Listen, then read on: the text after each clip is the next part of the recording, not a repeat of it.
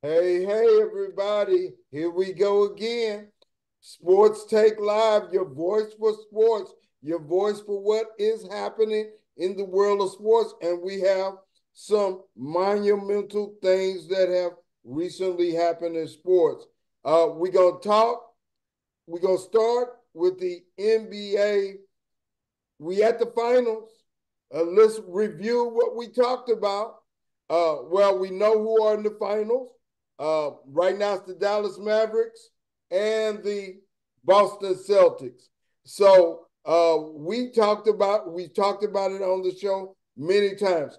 Are we surprised who's in the finals? Anybody? Uh, I'm not surprised at one of the two. Yes, I Yeah, predicted Boston would be in, but no, I did not predict that Dallas would be in. I yeah. predicted it's going to be the Denver Nuggets and the Boston Celtics. So I I have to If predicted be you honest. Minnesota. recall, I predicted Denver, but I predicted Dallas was a rising tide. Dallas was a rising tide, and they kept rising, and they are there now. And I think they got more depth unless Porzingis comes back than Boston does. We're gonna see about that. Uh, Brother Bingham, what you think about the NBA playoffs and how it's gone? Actually, it was real interesting. Minnesota surprised me because they couldn't finish. They they just could not finish. They had them down 3 games and just could not put them away.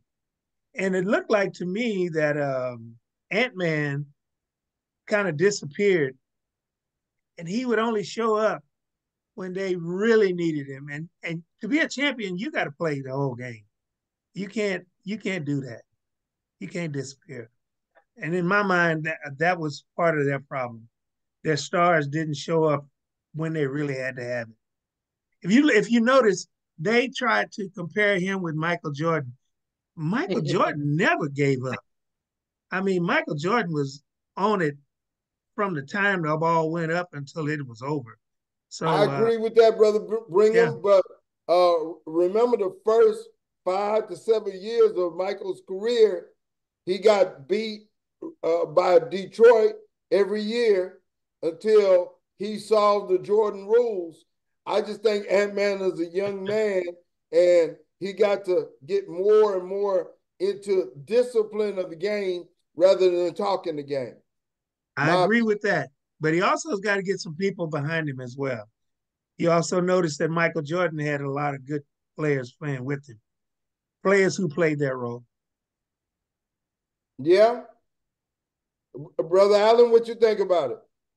Well, I picked Denver and had Boston slipping in, but Dallas came on late in the year, made some trades late mid-season, and I think Jason Kidd did a great job coaching, getting Kyrie and Luka to play together. Now I know they got together late last year, didn't have enough time to gel, but once they gel, they did really well. And then Boston has a lot of talent.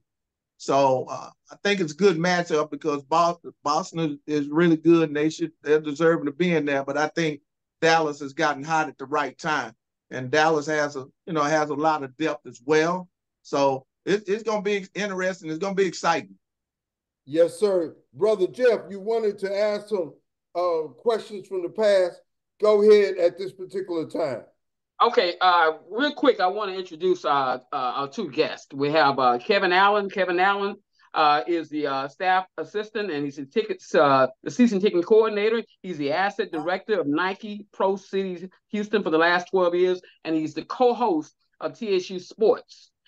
All right, so we thank you, Kevin Allen, for coming on the show. Our other guest is Coach Kemet Brigham from Miller Junior High. Miller Junior High. He was a Miller Junior High coach back when we were at Miller Junior High. When Phil and I were at Miller Junior High back in '74 through '76, and he was the coach of that team that set the national record, the national scoring record for one game, 183 points, as Miller beat Sharpstown.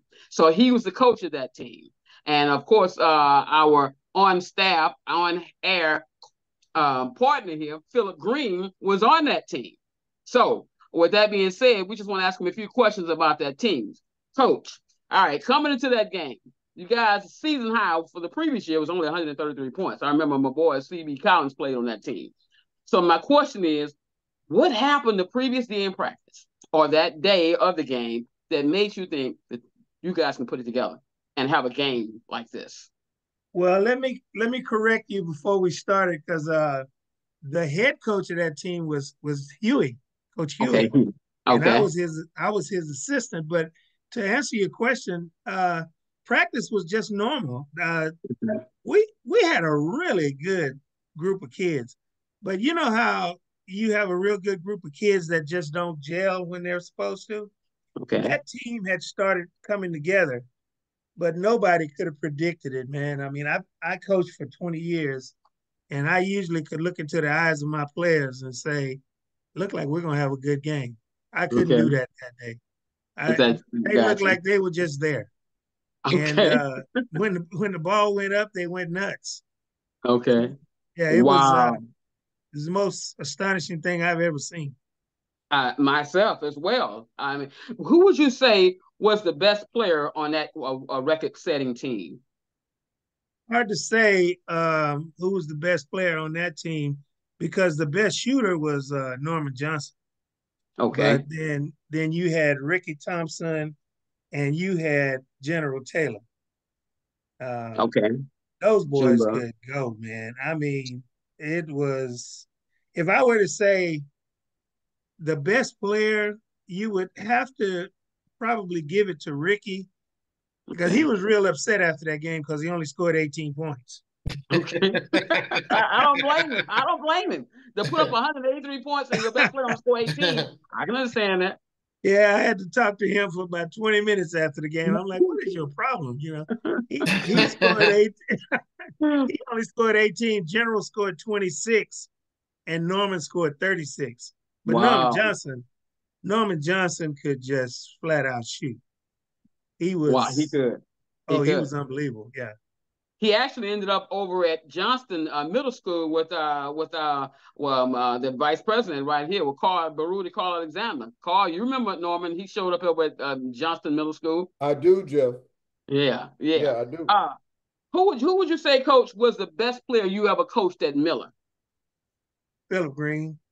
Philip Green. Yeah. Whoa, Philip Wow. Green. Look at Phil. Look at Phil. He blushing. I see you blushing, Philip. I see you. I see it. Philip Green, folks. Okay, Philip Green. Tell us why, Coach.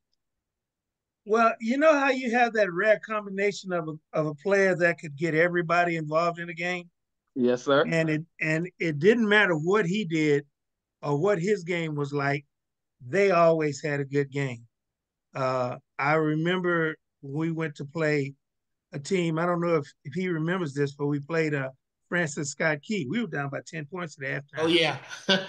I was Bully. so upset. I didn't have anything to say to him. I just said, I give you 2 minutes to show me what you want to do, because I will go lose with the second string. He'll tell you, I told him I'll lose with second string. Then I'll know Wow. why I'm losing. And after 2 minutes, we were down by 1. And Wow. yeah, Okay. yeah. And he took him to the side. He talked to him, and I don't know what he told him, but they came out ready to play. I mean, it was amazing. It was Okay. amazing. He was one of those guys that he wasn't the fastest kid. He couldn't jump the highest, and he wasn't the best shooter on the team. But he could get everybody involved just the way you wanted it to be. So sound like to me he had outstanding leadership skills. Yes, he did. He absolutely did. Okay, sounds good. Coach, our call going into that season, that would be the last season we were there. So it's our 8th grade year. And I remember the guys on the team, they were bragging, they thought they was gonna have a good season. So they're going into the season, they thought they was gonna go all the way. And here we are in the first district game of the year. We're playing against Lanier. You guys lose to Lanier, and I remember how the student body got on the team really hard. They're like, "How y'all lose to Lanier? Y'all been bragging about going all the way, all semester, and you guys lose the first district game of the year to Lanier." But we didn't know about a guy by the name of Rob Williams. Tell us about You Rob didn't Williams, know. Coach. We knew. Yeah, we Tell knew us about Rob Williams. that boy How you was lose to Lanier? unbelievably good. I saw him in high school beat he didn't even play the whole game. And he was hurt. He had an ankle injury. And it was like 5 seconds left in the game, and the coach put him in the game. And Rob Williams hit, what we call 3-point shots right now. He hit one of those shots with the clock going down, and Milby won that ball game. And I sat there and remembered how he did us, and I thought, well, that was no fluke. This guy is the real deal. He was the Wow. real deal. Yeah. Yep. Who would you say? Would you say he is the guy? Who would you say was the best high school player that you ever witnessed? Wow. That's a loaded question. Right here in Houston. I'm talking about here locally. Oh, Rob was good. I remember Drexler. I remember Winslow. I remember, oh my goodness. There was a guy from Bel Air. I can't remember his name. He was scoring like 30-some points a game, and he went to Notre Dame. I can't remember. Elmer Bennett. What's his Elmer name? Bennett. Elmer Bennett. Okay. Yeah, I that remember boy that was name. good. Okay.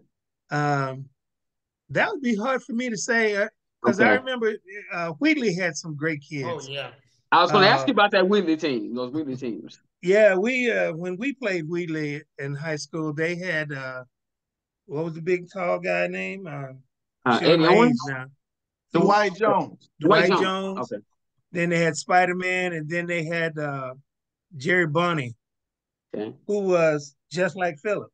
He was a guy that could get everybody going, but Jerry was he was an awesome player. So it's hard for me to say, man. Houston had so many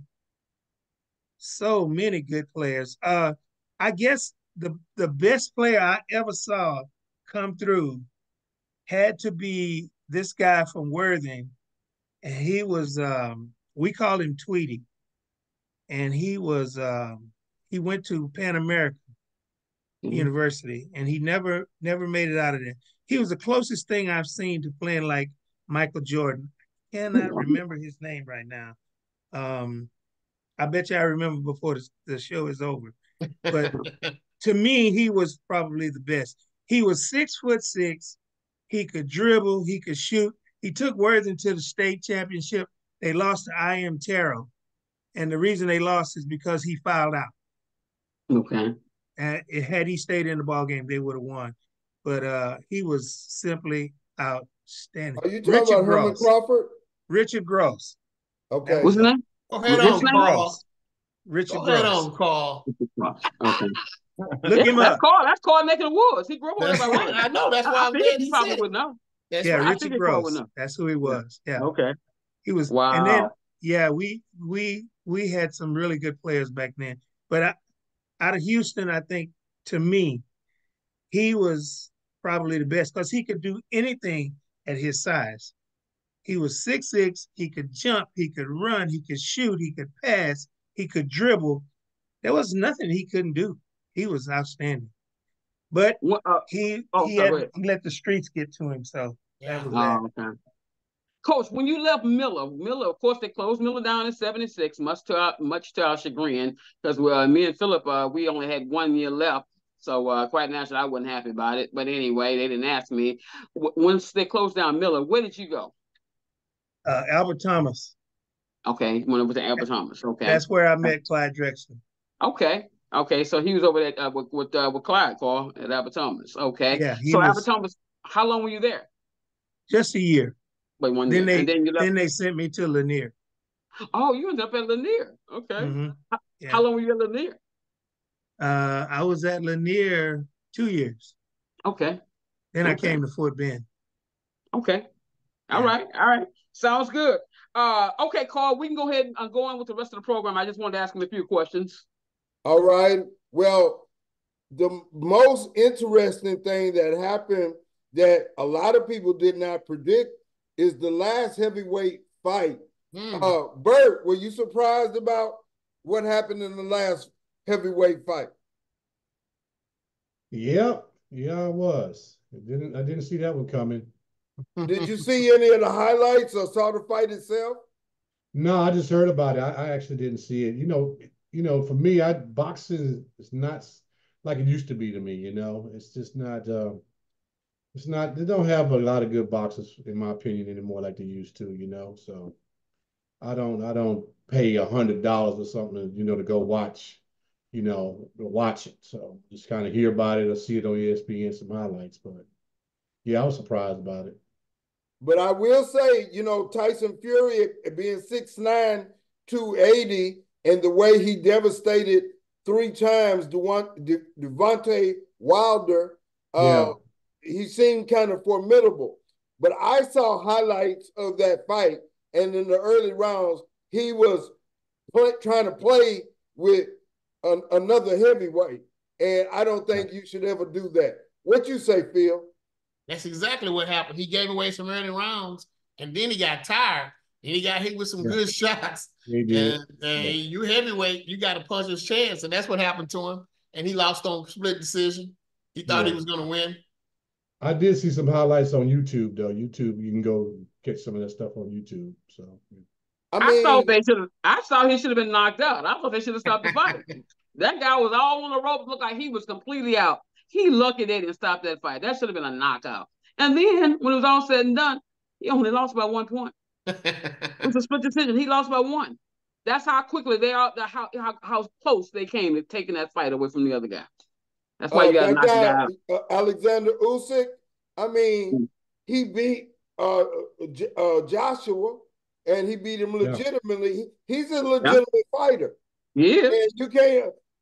Tyson Fury was trying to play around the first rounds, and you don't play in boxing with a heavyweight. You just Exactly. don't do that. You Exactly. better be super confident if you come in there playing. Brother Allen, you got to comment on that. I'm like Bert on that one. I'm not a big boxing fan. It's not like it used to be. Yeah. yeah, I think they're missing the big punches like the heavyweights back in the day. Then you had the lightweights, the middleweights. It yeah, was really exciting to me, but not yeah, big yeah, boxing guy right now. yeah. It's just You All not. know, right, It's my not. all dad, right. my dad taught me how to box, and I see these guys getting hit with punches they shouldn't be getting hit with. Right. I mean, what happened to defense? Just real quick, Jeff. The guy, can't think of his name right now, out of Dallas who fought Crawford. Spence. That was, yeah, Errol yeah, Spence. him. I mean, Okay. Errol Spence. I mean, the guy that's the guy from Dallas. He, work Michael Paulson worked out with him. That was the last fight I paid to see.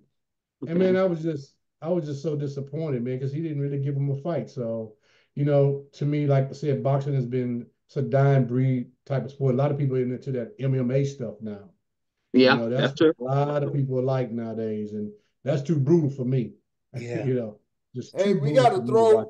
throw the conversation about the gimmick fight or the legitimate fight, whichever way you look at it. Tyson and Paul.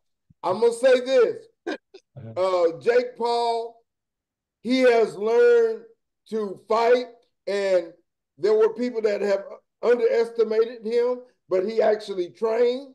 He actually worked hard, and of course, now fighting against Mike Tyson at any age is a bigger thought than you should go into.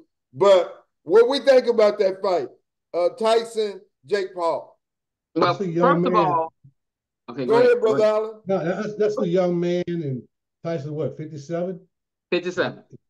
57. I don't, we can remember Mike when in his prime, but Mike is not in his prime. And if you ever saw that Jake Paul on YouTube, I'm worried about Mike. I'm gonna be honest with you.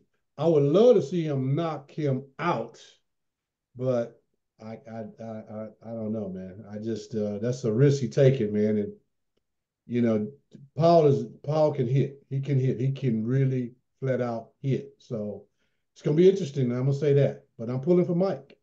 Well, this is how I feel about it. I think Mike needs to sit down somewhere. I mean, you can go There you fight go. Buster Douglas. You can go fight Evander Holyfield, Right. or you can go fight Coach Brigham. You know, maybe even Phillips. But sit down somewhere, Mike. You can't fight right now, man. That guy is 30 years younger than you. Right, Okay, right, You have Jeff, to man. Jeff, understand let me your interject. reflexes. Look Your how much reflexes Mike slow is down. going to make off of this fight. And Yeah, he'll make one it's all thing, about the paper. I let me think say this. they postponed that fight, right? They did. He had ulcers. Mike is having health Yeah, issues, so it Yeah. has yeah. to be postponed. That On the so that may plane. be a blessing. Yeah, Yeah. yeah, yeah. His But Jeff ulcers, Brown, his ulcers keep you know, flaring up. I Right. read an article And he today can't about Jeff train right now. Brown. He can't train right now. So that's why they had to postpone it. Awesome, man. God, wait. Yeah. Yeah. He needs to sit down. That's why I say he just sit In down the somewhere, words of like Mike us. himself, you know, when he didn't have nothing to do, his weight ballooned up over 300 pounds. And then he started working on himself, taking care of himself, watering his weed farm. And Yeah. That's what he needs to stick to. he's in better mental and physical shape. And hey, for 20 million, I'd get out there too. That's $20 million. Hey, how would you say you want to deny him that opportunity? And don't underestimate Mike Tyson. Many have tried to underestimate him before, and it was 30 seconds later where they said, "Oh, I shouldn't have underestimated him." Carl, but he wasn't 57 years old and fighting a 30-year-old. Exactly, Carl. Exactly. Exactly. That's Let me two I ask you don't this. care if animals. he's Human 80. beings. You shouldn't underestimate him. Let me ask you this. Let me ask you this. This is a question for everybody. Kevin, Jeff, Mr. Brigham, Mr. Green, and even you, Carl. How many boxers we know that retired and came back to try to regain that glory time again in their life? Too They many. got knocked on, you know what, out. Too Yeah. Yep, many. many of them. Come on, man. Too Only many. guy Come on, that did man. it So successfully what was makes you Porter. think, you know, we done had some great heavyweights that came out of retirement. Don't be and Father Time. yeah, you can't beat Father Time. You're right, Phil. Thank you. And as much as I love Mike, hey man, Father Time is gonna Undefeated. get it. Undefeated. Yeah, undefeated. But I'm That's gonna right. say, But the problem is he pays well. Yeah. Yes, Exactly. he does. Now, he ain't for the check. He ain't for the Lead us check. not into I temptation. mean, Mike got enough skills to know how to hold him, and keep him at bay. You know, How much, Carl? Mike a professional boxer, I hear so 20 million. Ooh. 20 But, million. Both of them if getting he get 20 caught, million. if he Jake get Paul caught, getting 20 million too. As long as the money looks like that, they are fighting till Yeah. they 75. As I- long as I- you got Yeah. fools willing to pay for it, I- that's the I problem. don't want to see As long as Mike. you got I don't want to see fools I'm not willing to pay saying. for it. Hey, I don't want to see Mike done like he done people in the past. Exactly. Exactly. And And it's I'm Leonard just Lewis saying, I knock him would out. not That was hard. underestimate Mike. I think he's going to Not train. underestimate He's him, going to let some just people the know, facts. hey, I'm not too old. Yeah. You know, we We'll had see, one though. heavyweight that did that, Hey. and that was George Foreman. Go ahead. Michael Moore. Hey, guys, we talked about the NBA and the finals. Who do we have? Who's going to win it? Let's get a pick from everybody. Jeff, who's going to win? Can I give my analysis real quick? Okay, after looking at both finals, conference final series, and watching the styles and how the teams win, and I've determined that both of these teams, I see why they're so successful. They both have two star players who can get any shot they want and can make just about any shot they want. They can create their own offense. They can create offense for their teammates. So when you got guys that can score at every level, 3-point range, as well as 2-point range, as well as to get to the line and make efficient free throws at a higher percentage, you're going to win. And you got Luka and Kyrie Irving. Those guys are combining for like 77 points a game. So, and then of course you got Boston with Tatum and Brown. Wow. So with that being said, I want to go with Dallas. If Luka and Irving continue to play the way they're playing, I don't see anyone beating them, especially with Lively being back and that other boy, Galford, slamming everything they throw at the basket. He's slamming it. And when you got Luka making shots from 40 feet out, I mean, the guy just come across half court and throw it up in this number net. How you defend a guy like that? How? Bert, who you got? I'm going with that. So, Bert, go ahead, Bert. Oh, well, I picked Minnesota and Boston to be in the finals, and I was surprised that Dallas knocked off Minnesota. I ain't gonna lie, I really was surprised. But I like what I'm seeing out of Dallas, but I want to break it down a little bit, Jeff, for you. Tatum and Brown and Drew Holiday and White. That's a hell of a team right there. They play bully ball. They really do. And much as I love Kyrie, Phil will tell you, I love Kyrie, man, to the moon and back. That's my guy. But he gonna have to play, he gonna have to shoot better. He played well, but he gonna have to shoot better. So, it's and then Boston has home court advantage. The fans in Boston, man, they the worst fans in the world besides Philadelphia Eagle fans. Always have been. Always have been. So, I think much as I hate Boston, and I'm not, the only team I ever liked in the East back in the day was Dr. J with Philly and Moses. I have never liked the Eastern Conference team other than that team right there back in the day. But I can't see them beating Boston. I just can't see it. But I'm pulling for Dallas. You picked Boston, but you're pulling for Dallas. Yeah, okay. Brother Allen. You're gonna pick one, man. You're gonna pick one. Brother Allen. I just can't see them beating them, but my heart is in Dallas, man. I'm just gonna be honest with you. Brother Allen, who you got? I'm taking Dallas. Okay. I'm taking Dallas because they're both talented, but Boston will give a game up at home. So there's times that they will play down and they'll give that game up at home. Even like when you saw the Indiana series, Indiana let game one get away. Yeah, and they never was no good. Yeah, I think they let all four get away. Yeah, they let them get away. So Boston, as talented as they are, I think on that particular team, Drew Holiday is the X factor for Boston because he's going to be the guy that's going to have to go and defend. And then when so when you look at Boston, like Bert said, that they're deep, but you got to look at Dallas. Nico Harrison, the GM, he's done a great job of building that team with Gafford, Lively, Kyrie, Luka, Jones the second. I mean, Tim Hardaway Jr. don't even get off the bench now. So they play defense. They're one of the better defensive teams in the league now. They, people are still overlooking that. And when you got to get a bucket, they can go with Luka or Kyrie. I'm still not sure with Boston which guy they're comfortable with taking that last shot with Tatum or Brown. So I'm going to take Dallas in this. So that's my pick. All right, Brother Bringham. I'm gonna go with Dallas because I think their big men are just playing out of their mind right now, man. They're getting every rebound, loose balls, they're everywhere. I haven't seen a second tier come at anybody like these guys do. So when I look at Boston, Jason Tatum to me is suspect. He doesn't always show up. And you can say what you want. Kyrie and Luka are going to get that ball to those big guys, and those big guys are going to perform. I think Dallas is going to take the whole thing. Now, do I think it's going to be a sweep? No. I think they're going to have to play hard because Boston is tough. It'll probably be a 7-game series, I think. Yeah. I think it'll be at least six. At least six. I think it's 6 either way. We know there's 4 stars, but the supporting cast, like Coach said, is going to be vital on each side. And whichever supporting cast can do a little better, those other 4 guys may offset each other.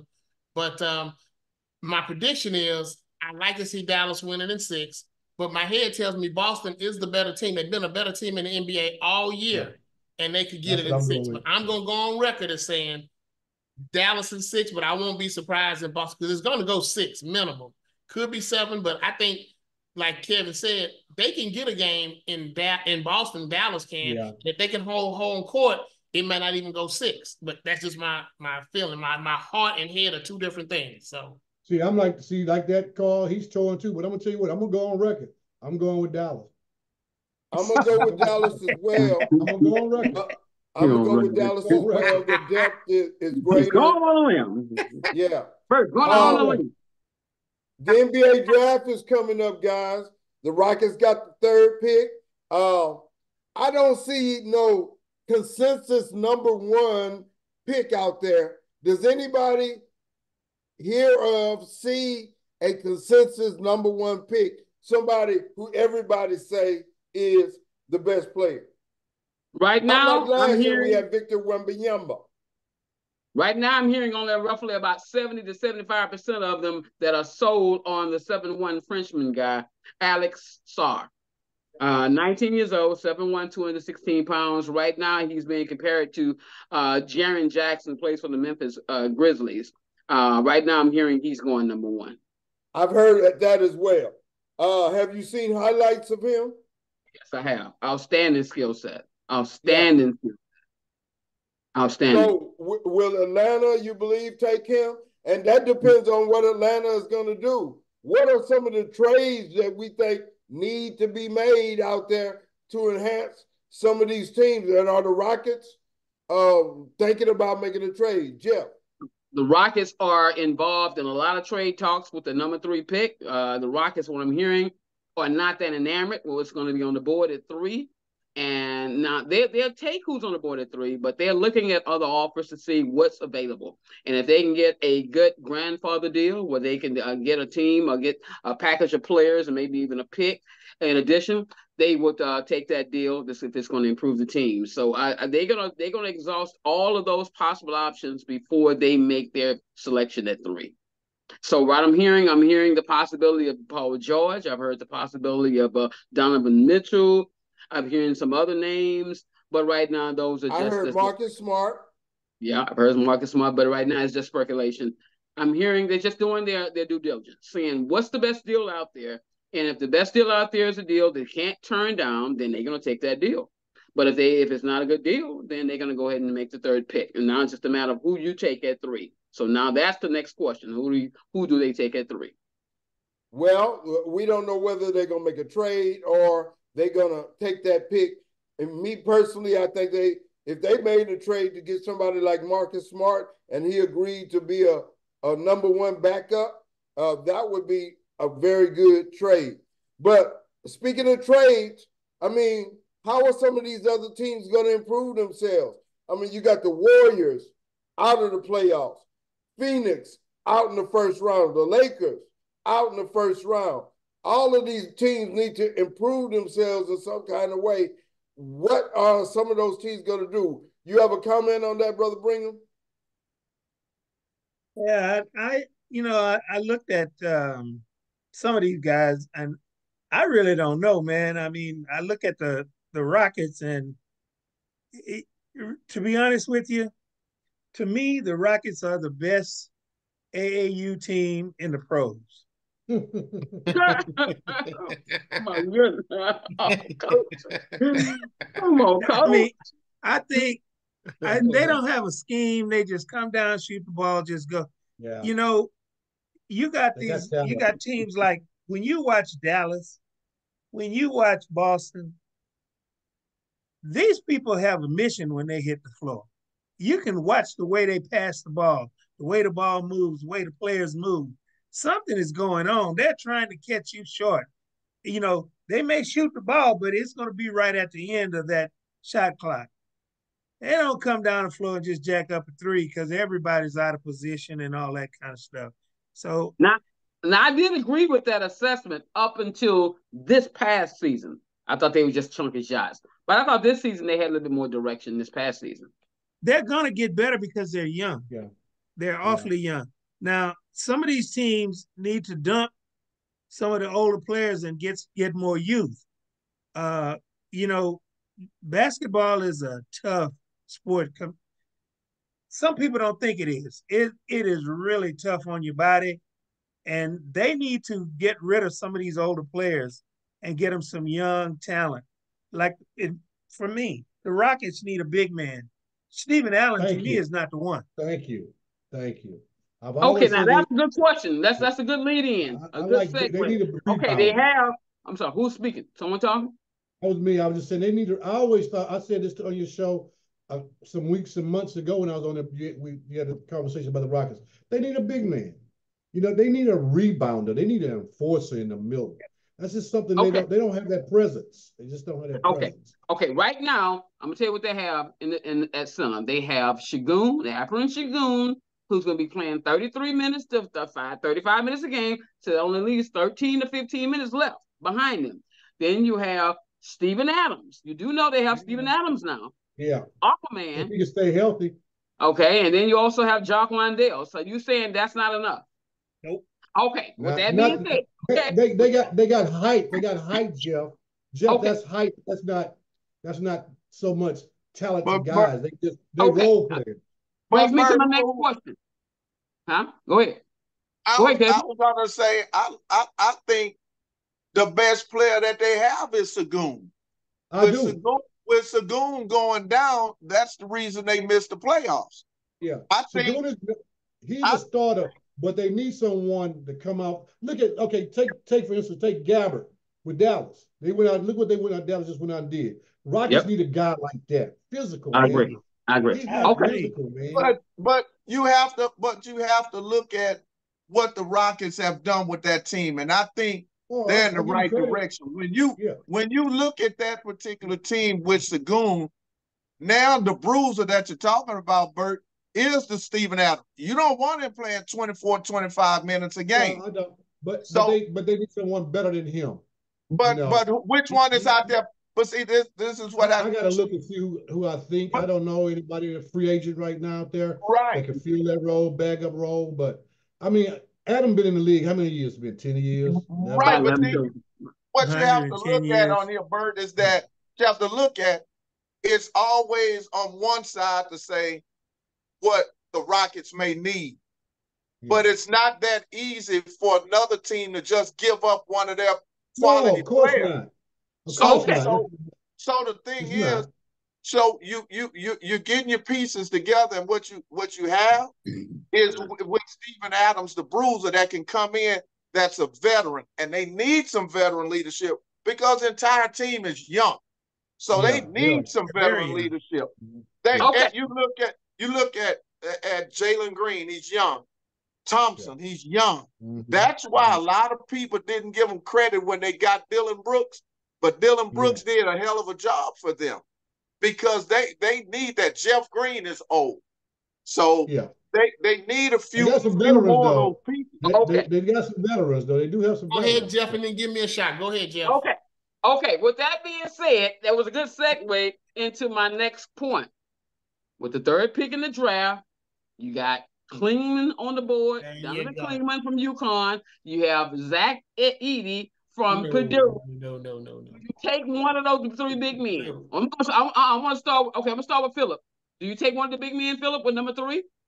Okay. What I would think, just to improve the team, you got two positions they need a little help in for what the present team is. Yes, Kevin's right. You kind of undumped some of the older guys you don't need, but Klingman is definitely a guy I would take at 3. You would start, you put him behind Kevin Adams and let him learn. He's 7'2". He's on a national championship team 2 times. Every time I've seen him play, he hustles, he runs, he passes, he shoots those little close-in shots. He will help. He can only get better. Then if you get a chance, you get you a guard that can back up Fred VanVleet, who can score as well as pass. Them 2 spots will help them elevate another 10 games on what they won this year, because I wouldn't fool with Zach Edey. He's not the Rockets type of guy. The Rockets, he will slow them down. Klingman will get in there and run up and down that floor with them, play defense with his heart and hands and feet, and Adams can school him. But now, if you can get something better, you do it. But if you're going to keep the pick, that's who I would take. Okay, quick question. Carl, who would you take with number 3? Who would you take?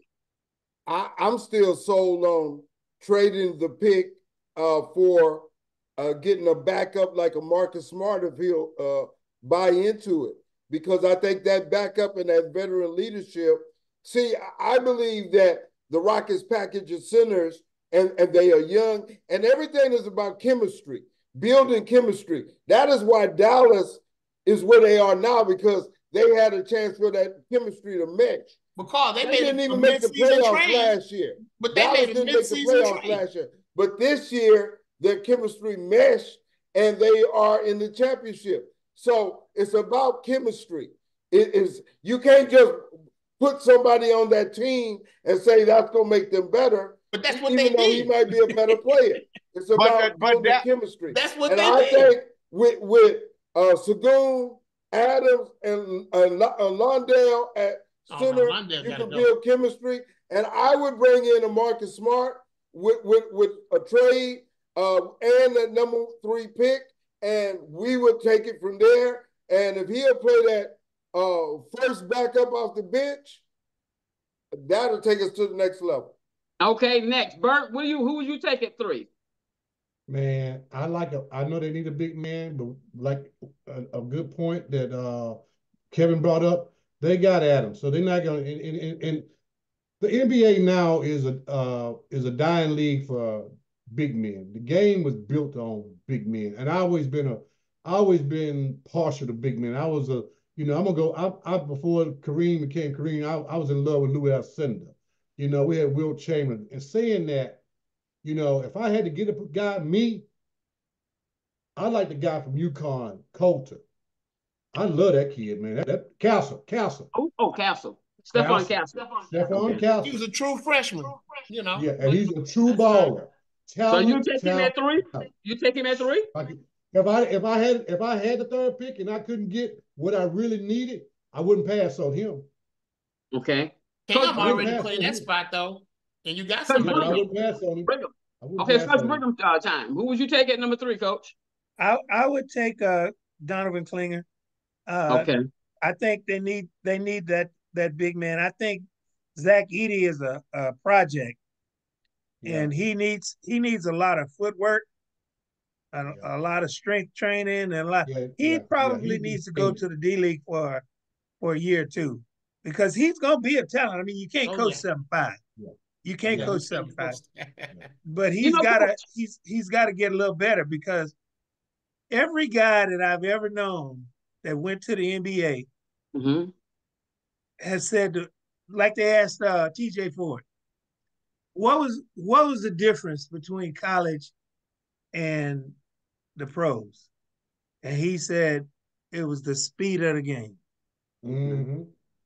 Things had to slow down for him to be successful. These guys are the best of the best of the best. Yeah. So Zach Edey is not ready, but this boy Donovan Klinger, he and as Bertram said, what's the guy's name? Castle. Those two guys are really, really good. They the one won the national championship. They are really good. Okay, so Coach, your pick. I can't give up Klinger though. He's good. Okay, Klingman. Okay. Kevin, you get him. If I'm the Rockets, I'm looking for a veteran, an established veteran. I trade the pick, because what I'm gonna pick isn't gonna put me over the hump. I have enough young pieces right now that are young and talented. So I need an established veteran that really can, like Bert said, like a Paul George or somebody. He stays healthy, that can really score the basketball for him, because you have the younger pieces in place. You have the bag up with Steven Adams.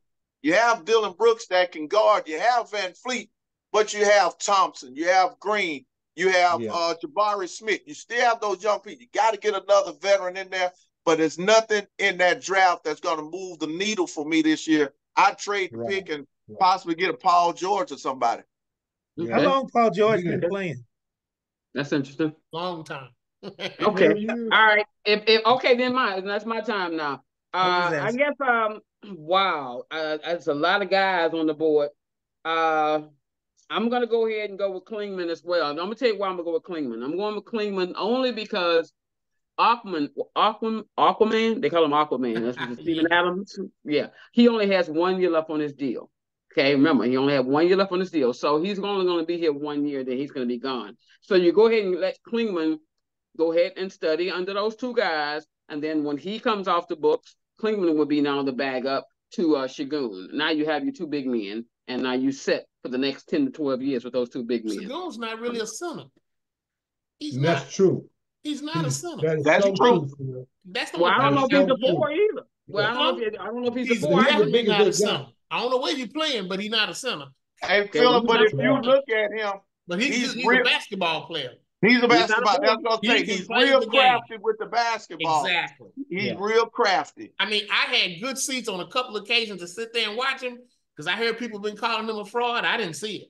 No, he can play. I like him. I like him personally. Coach, I like him. Coach, I want to ask you a question, Coach. Since you have coached for many years, please explain to me, Coach, this. How is it that Zach Edey was the player of the year?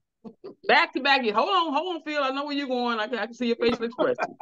Back-to-back years, the player of the year. How is it he outscored Klingman 37-10, but yet Klingman you think is a better prospect? I want you to explain that to us since you're the coach and you can explain it better than us. Go ahead, Coach. I think Klingman has a better upside because he's got better footwork. He can run and he rebounds. If you notice, Zach Edey didn't, it's like Bertram said, he did not protect the board the way he should have. At 7'5", he would have hated me coaching him because I'd been in his butt every day. Whatever. I mean, when I look at people like Shaq, Chamberlain, Russell, and guys like that, they defined what the big man was supposed to be like. You didn't bring that stuff in there. They were sending that stuff back to half court. Yeah. At 7'5". Yeah. Dominate. Yes. From his freshman year. Yeah, go ahead. What I saw is he got very tired because he was dominating in the first quarter of the first half. Yeah. And then he got very tired, and it took him a long time to regain his wind. So if he cannot maintain in a college game, what is he going to do in the pro game? And you all talking about being ready for the next level. Is that the problem that Caitlin Clark is having? She wasn't ready for the next level. What you think? I see you, Brother Allen. What you think? You ready? Hey, don't say she's not ready. That's what I think. Because there's a lot of your Hall of Famers that started out that just didn't burn it up right out of the gate. If you look at her right now, she's figuring it out. She's 30 in her last game. She's still getting used to the speed of the game and the strength of the game. She thinks it well, but once she figures this thing out, Is that the same thing for Angel Reese? She's also getting used to the physicality of the game. That's the big thing. Is that the same thing for Angel Reese? Of course. She's gonna have, but the thing about this, and with those type of players, I look at a skill level. Angel Reese's skill level isn't as high as somebody else in her position. Now she had a lot of talent that she played with, and she was a little stronger and things of that nature. But when you look at Caitlin Clark, she reminds me of female version of Pistol Pete Marriage. Yeah, she has it. She has it. Anybody else have watched a couple of WNBA games and see what she's going through, what she's doing? Right. Well, here's what she's dealing with, Carl. Physicality. She didn't get touched up like that in college. She's getting touched up right now. These are grown ass women. Yep. They said tips on her and flooring her. They flooring her. She hitting the floor a lot. Yeah. Here's let me say this and I'm gonna shut up. But see, the WNBA now has been in existence over 25 years. Am I about right there in the right ballpark? Yeah, something like that. And that league has grown and it has gotten more physical. And now those women are on a level almost like men with the physicality. I really saw. I agree. Did you see Angel Reese got slammed to the floor real bad. Yeah, I saw that. These She grown was women ain't playing soldier. with She these got rookie right shit up. on him. Kept Yeah, going. Yeah, she did. They're not Yeah, gonna. They're He not took gonna the let second that field. She had a come bell in run for a little dominate bit. their league. They're not gonna Yeah, let she them didn't play. cry about it. She didn't cry about it. She didn't cry about it. She had a good attitude about it. She got 3 texts already this season. Did you know that? Caitlin Clark. Caitlin Clark got 3 technical fouls already this season. Okay, Bert. Let me make a statement. Let me ask a question. I want to ask a question. Go ahead. Michael Jordan was getting touched up. Yeah. And what did he do? He had to figure it out and go get in the weight room. Yeah. He's only played less than 10 games. Michael Jordan was in some years. He had to go through Boston, and then Detroit was touching him up. And he said, I got to get in the weight room. Give him some time, Bert. She only been in 10 games. No. Don't. You misunderstood me. I'm just saying what she's going through right now. She's going to get better. I'm a fan. Man, I'm a fan of that girl. Yeah. Hey, she can flat out ball. To me, she can play with some men. She can get out there. So we'll see how it goes. Right now, Indiana Fever are 1-7, so it's not relating to wins yet. Exactly. Still the team in the WNBA is the Aces, and I believe they're gonna build a team around her sooner or later. Yeah, gotta get some players. Right. Okay. They're gonna build a team around her. She got Aaliyah Boston, who is good also. That's right. That's only one. Okay. It's only one. All right. Well, it's going to be interesting. But they really rattle off the name for the Aces. They're loaded. Yeah. Who the Aces? Angel Wilson. Yeah. That's what I said. They're loaded. And you can Kelsey Plum. You just keep going. They have a lot of talent around them, but when you have say Aaliyah Boston, and that's it. Yeah. We can definitely say that Angel Reese, Caitlin Clark, and others have impacted the WNBA landscape, brought in money, and it's from Stanford and with the Sparks is good too. Yeah. Yes, she is. Yeah, ticket sales are going through the roof. Yeah. Okay. The girl went to the Sparks from Stanford. She went to the Sparks. I want to go into the Astros. Are they missing Dusty Baker yet? Man, they've been missing Dusty Baker. They missed Dusty as soon as they made that move. They missed Dusty. Yeah. What do you think they need to do, Brother Bringham? Well, it doesn't look like to me that he has figured out his lineup yet. Yeah. He keeps changing. Dusty had a reason for moving guys around and bringing guys in at certain times. It just looks like every time they play, they have somebody different. And you can't call it load sharing or whatever they call it now in the pros when they give those starters a break. I mean, they ain't played that many games yet. So I think he's still trying to figure out who his best 9 are. They're not swinging the bat like they were, and our pitchers are really not. Dusty had a problem with pitching because he didn't. That was the biggest problem that Dusty had his last season. Pitching. You got people like Verlander who's not. He's not. I mean, how old is Verlander now? 41.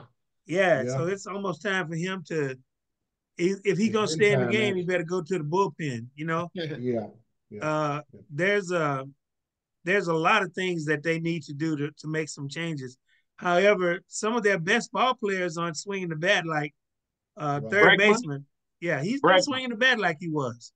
That young boy at shortstop, he's really doing a good job this year. Altuve is Altuve. Yeah. Who we gonna put on first base? Are we gonna bring in this boy that just went a 10-day stint with Cowboys? Or are we going to keep the young man we have on there already? And neither one of them are swinging the bat that well. Well, Abreu is the guy that got from the White Sox. That's the guy that's coming back. Yeah. But, going back to this new guy, Joe Espada, I think that's his name. Mm-hmm. He's not a proven manager yet. Dusty had years and years and tons of knowledge and experience and was patient with the game. Dusty never got rattled because he knew at any moment the game could change, and he was always cool and calm and collected.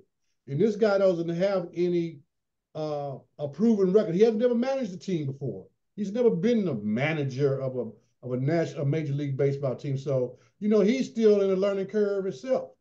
He's still trying to figure out some things. Like you said, his lineup been changing left and right. Yes. So he's got some learning to do. But Dusty was the man. That kind of experience and knowledge is just you can only earn that throughout the years being in the game.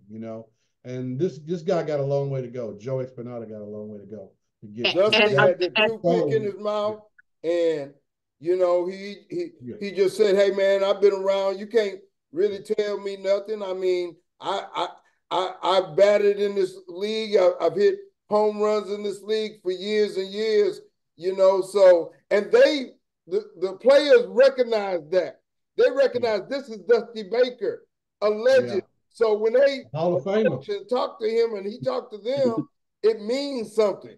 Right. They feel that, and they want to go out there and play and respect that. Brother Allen, what you got to say about it? I'm with Bert on that, man. Bregman isn't hidden, and just like Coach said as well, Bregman's not hidden. You're trying to figure it out at first base. I think a big piece that they're missing is the catcher. Because the catcher that they let go is a good signal call. Yeah. Yes, so I think they're missing that part of the game as well. What was his name? Maldonado or something like that? Maldonado. Yeah. So I think that's a piece that they're really, really missing as well. He knew how to handle those pitches and things of that nature. And that was an extension for Dusty. That's a good point, Ken. That's a good point. Yeah, where Dusty was just, like you say, he was just so cool and calm over there. Never got rattled. He knew his next move. So right now with them struggling, I think with the young manager, he's been around coaching, but he hasn't led the team.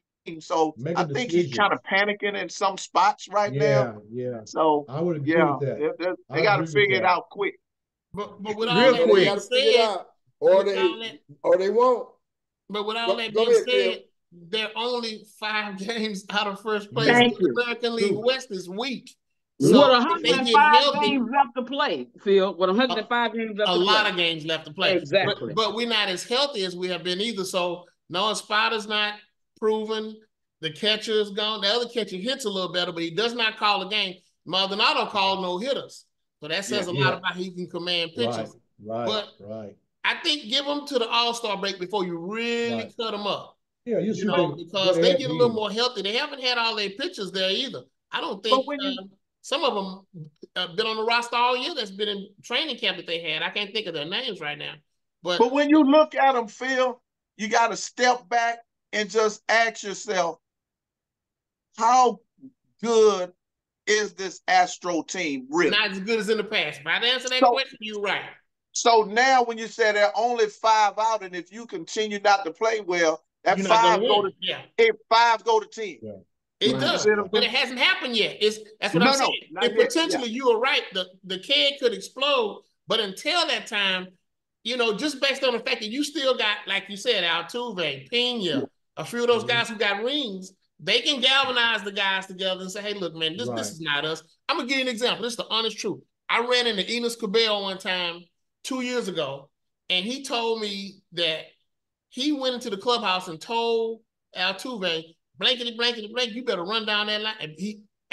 And maybe 2 weeks later, they went on the tech because they were playing pretty bad 2 years ago around this time. Not this bad, but he was like, man, you got to go in there and tell them. Somebody got to. And then he said Altuve, in turn, got the guys going. You don't see him on the field, but they said in the clubhouse, he's a whole different person. I got that from Enos Cabell. Okay. Understood. Hey, guys, our last thing I want to broach in there is how good are the Texans going to be this coming football year? And has anybody kept up with the USFL or the UFFL? Anybody? Yeah, that's horrible. I've been watching it. The product is horrible. Man, is the product horrible? No. The league is good. The Roughnecks, I was just saying. It's entertaining. The Roughnecks are terrible. Yeah. Okay. They got some players that the NFL gonna pick up. Oh yeah. The Birmingham Stallions has a kicker that's from I think Katy somewhere, Houston area. Man, this dude kicking 64-yard field goals. Yes, yes. Yeah. So he's gonna get an NFL contract. And I watched the Renegades play this Sunday when they played they had the game. They played the Michigan Panthers. They had him on the ropes, but they let him let him come back in the last 3 minutes. And I don't know. I don't want to step on anybody's toes, but I just don't think they got the right coach for that job. What do you think, Kevin? Well, if you lose as many games as he does, you ain't gonna get that many opportunities anymore. He done something in he done something in this last game that he got called out for, and I was like, you know what? The broadcasters are sure right. He made a boo-boo. Yeah. He wanted to do. They got this rule in that league about like you throw the red flag like a challenge, and he challenged on a 2-point conversion. Oh wow. He challenged on a 2-point conversion. And like one of the broadcasts, I don't know those guys broadcasting those games, but the guy said, why would he do that on a 2-point conversion when he could have saved it for something really needed? You talk about a 2-point conversion. The coach. And they got something called a mega challenge or something. And that was his best one, and he used it on a 2-point conversion. Bert, you really upset over this one, aren't you? I mean, come on, man, the 2-point conversion. Practice, man. Practice. When does training camp start for the NFL? So say again, Carl. When does the training camp start for the NFL? Ooh, everybody in OTAs now. They're in OTAs right now. Today was the last day of OTAs. And then they go back to the training, I think in about another week or two. But looking at the Texans. Okay, let's briefly talk about the Texans. First of all, I love what they did this offseason. I like the draft. I like what they did in free agency. I think only thing the Texans need right now is to add maybe one more interior offensive lineman. You have many guys that still free agents. They still have plenty of salary cap space, in which to improve this team. And I understand what they're doing right now. They got OTAs. They just finished today. It was the last day of OTAs. So now what you do is you go back and look at film and see who look good and who don't look good. And now you make a determination, okay, what do we still need? And now with the available free agency money you have, you can go look at the free agents that are available and see who fits your team best. And that's what you're going to start seeing within the next 2 to 3 weeks. You're going to start seeing Houston cutting some players, and then you're going to start seeing them adding some players from other teams. That's what you're going to see within the next 2 to 3 weeks. But I like the team. I just think they need another interior offensive lineman and maybe another defensive back, whether it's a safety or a cornerback, somebody who can cover. If they can solidify those 2 positions, I think, and be healthy this season, reasonably healthy, I think they can win 12 games. I think they can go 12-5. Well, it's certainly something to look forward to, especially based upon last year, making the playoffs the way it ended. DeMarco Ryan, C.J. Stroud, the sky's the limit, and we look forward to it. Last thing I want to mention, for those of you that keep up with track, there was a historic 200 meters a couple of weeks back, and Cindy McLaughlin, the hurdler, she ran in that 200 meters, and she whooped the field of established 200-meter girls, and she looks good. She says she's going to run the intermediate hurdles again, and she's at the top of her game. And the Olympics is, I believe, next month, July. 2 months away. And 2 months away. Say again? In 2 months away. It's late July. Okay, so as always, it is one of the premier events. And one of the things we want to look at is how the U.S. team in basketball fares against the world with, quote unquote, our best players. I'm going to tell you, it's just going to be as competitive, and they may lose. And if they win, it ain't going to be no blowout. Because the world has caught up with LeBron James, Kevin Durant. They are not going to outdistance those other players. You might think so, but I'm trying to tell you, the world has caught up in basketball, everybody across the pond is saying, oh, we can go to America and make millions. So they are hooping in their gyms too. They hooping in their gyms. There is not that much difference between LeBron James and those European players. And we're going to prove this once and for all. Cool. Can I ask my coach? Can I ask my coach? Hold on. Let me intervene. Let brother Kevin talk first, Jeff. Okay, go ahead, Kevin. I'll just make one statement and make you can take it right back. I listened to Gino Auriemma. Okay. And he made a statement. He said, the difference now in basketball, it's starting in AAU. Okay. And he said the reason being is that in AAU basketball, you're playing 5 to 6 games in a week. No practice. No practice. But the players overseas are practicing 5 days a week and playing one, so they're perfecting their skills. Okay. And I picked up on that years ago. They start getting closer and closer and closer. So now when you look at the NBA, a lot of stars from overseas. That's true. Kevin, the first two look at in the NBA guys. draft are going to be from France. They go. I was just about to say that. I was about to say, just about to say that. Why? I don't know, but the two 5 top guys in that draft in right this now year's draft are going to be from Frenchmen. Wow. Well, I talked to a guy. He's affiliated with the Rockets, and he said, do you know why they're going overseas now? And I said, no. He said, these guys come over here, they know they can make money, but they come over here and they just play the game. Yeah. They don't come over here saying, I got to get 20 minutes. I got to get my touches. I got to get my points. He said they don't care about that because they play team ball. Wow. And he said that's how they learn over there, and that's what they bring over here. No egos. It's funny that you mentioned AAU because I heard another coach, he was an ex-coach from the NBA. He said he wished he'd never let his son play AAU because they don't practice. And what they do is they bring kids in that never practice with them when they do practice. They just bring them in on the weekend and let them play. That's not right. I mean, basketball is a highly skilled sport. I mean, you got to learn how to dribble, how to shoot, how to pass. Free throws. You got to learn court awareness is why you play at a young age because you got to know where you are on the court. What do you do when you're at that point? That's the hardest thing for a coach to teach from 7th grade all the way to 9th grade, court awareness. You don't get that in AAU ball. Those guys are out there just playing. If you notice, 2 years ago, 3 years ago, what did the Rockets look like? Was I wrong? No. Yeah, you're right. Yeah. Right. They did the same thing. Right. And so you can't do that. You have to practice, and you're absolutely right.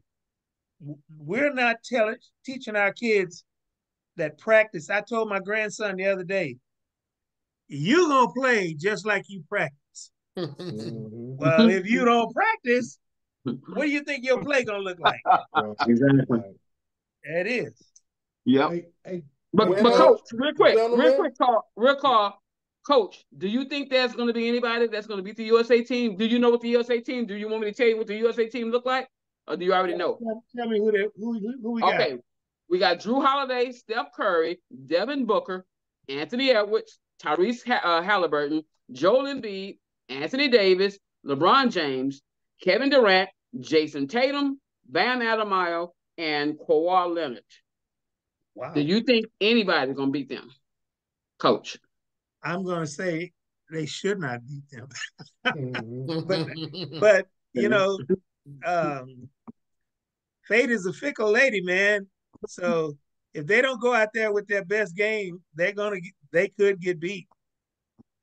They could get beat. I agree. And one thing about the international teams is they play together. and they Yes. are inspired to beat America.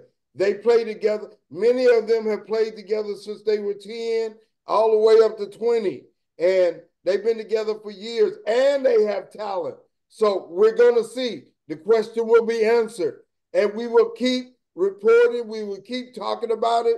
And our next show will be in 2 weeks. And we're going to talk about it again here on Sunny Fireside Live Sportstake. This, I believe, is our 20th episode. I'm Baruti Carl Alexander. This has been a great conversation, and we will continue talking about sports on Sportstake. Do we have any last statements that we want to make before we go? I do. David. I want to say thank you guys very much for inviting me. Great show you have. I was looking forward to being on here, and thank you guys for thinking enough of me to invite me on your show. Keep doing the good work. I'll be watching. Hey, thank you again. Thank you, Kevin. We appreciate you coming on the show. Yeah. All right. Peace and power, everybody. We'll see you next time. Thank you, Coach. We thank you, Coach, for coming on the show as well, Coach. Thank you, All man. right. We'll see you next time. Thank you. We'll see you next time.